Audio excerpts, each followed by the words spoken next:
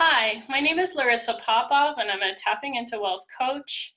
And today I wanted to create a video to introduce you to emotional freedom technique.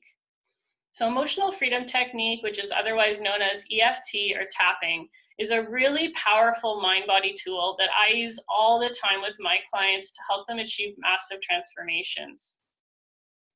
And EFT happens to be scientifically proven. It's been shown to help deregulate our nervous system's reaction to stress.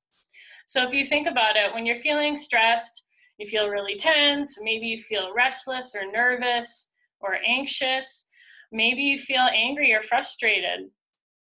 And when you use this technique, it helps calm your nervous system down so that you can feel more calm and centered going through those situations.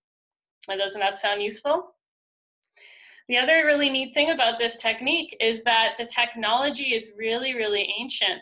Even though this EFT is relatively modern, that the points that we're tapping on correspond to ancient system of traditional Chinese medicine.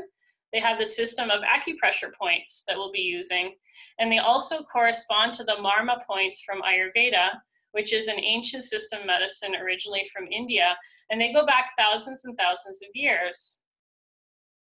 So I'm going to introduce you now the sequence that I use.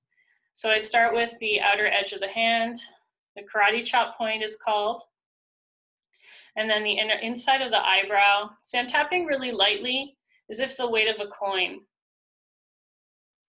And then next is the outer edge of the eye on the bone ridge there. And then the next is underneath the eye, right on the edge of the bone. Next is under the nose, under the mouth.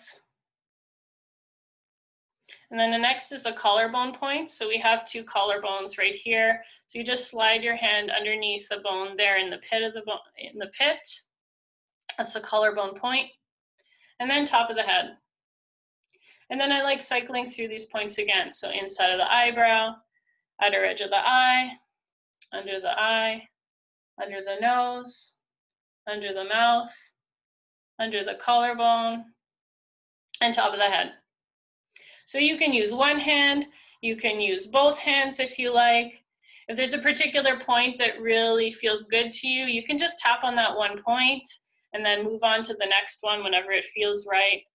So don't worry, there's a lot of room for variation and you can't screw it up. So that's basically it.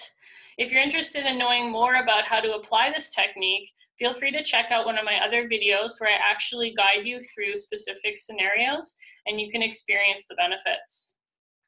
So thank you for watching my video. I hope you liked it. If you did like it, please like it. Please subscribe to my channel. And until next time, this is Larissa Popov wishing you the power and freedom to achieve your goals. Take care.